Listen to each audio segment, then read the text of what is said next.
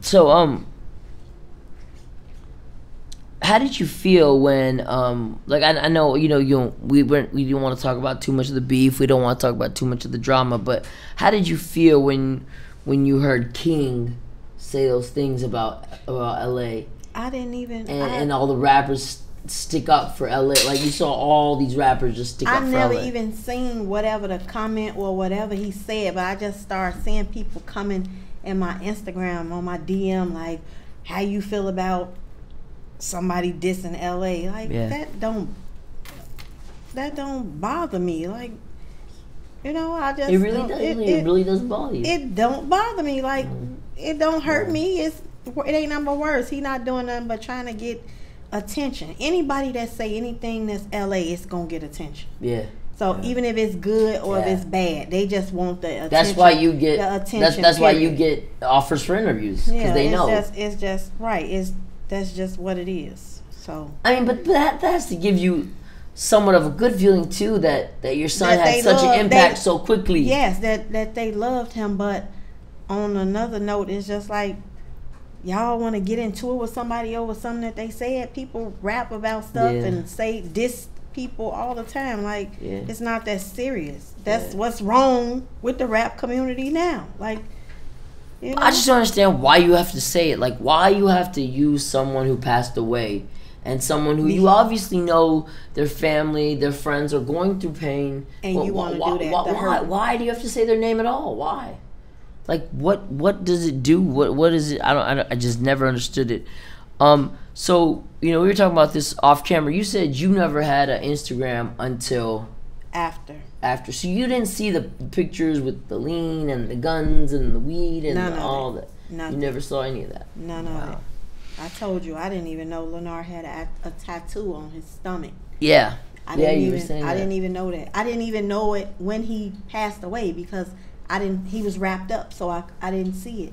I didn't see it until after I seen a video. Yeah. And he had passed away already, and his shirt was off in the video, and I was like, fuck, you get that big ass, where you get that tattoo from? Would you have been upset if you knew before? I mean, it's his body, I just would have been like, why did you do that? But I got mine. My mom didn't talk to me for like 2 days. I swear to God. I mean, the first tattoo he ever got, he was 13. He went to a tattoo party with my sister. My sister 12 years younger than me. My sister took Leonard. She took my daughter Lanika, and she took my niece. Yeah. Leonard didn't ask me could he get a tattoo. He just got it. My niece got one. My daughter called and said, "Mom, I'm at a tattoo party. Could I get a tattoo?" I told her no. But Leonard didn't ask, and he had already got it, so it was nothing that I could do about it. Once it's on there, it's permanent. You can't erase it. Yeah. So I wouldn't have, liked it, but it wouldn't have been nothing that I could do about it. It's his body. Yeah. But when we were in the car, you were talking about when you created your Instagram. Durk had talked to you about that. Could you tell us about what he told you and what y'all talked about before you started your Instagram? Yeah, he told me that it's gonna be. He asked me, was I ready to have it, and I told him yeah. And he said, well, you gotta have tough skin to have Instagram. He said you're gonna have a lot of people that's on there saying a lot of negative stuff. You're gonna have good, but you're gonna have a lot of bad. And if you're not tough, you ain't got no tough skin, then I suggest you not do it. Yeah. But I had got my first set of shirts, and I was ready to put them up, and Momma Capone was born. Did they sell like hotcakes? Yeah, shirts? They sold out really, really fast. The first order, I had 100 of them. Okay. The LA Gang, the original LA Gang shirts. Yeah, we gonna get some soon. They went crazy. Yeah. So, you said in the car. I remember you said that you had kept hearing stories from Tay, and finally you said, Tay, I don't want to know anymore because I don't want to tarnish. Yes. I don't want to. He was telling me some bad stuff, like things that Leonard used to do or whatever, and I had to stop him because I just didn't want to. I didn't want to. Yeah, I didn't want to hear it. I don't want to hear about whatever bad he done.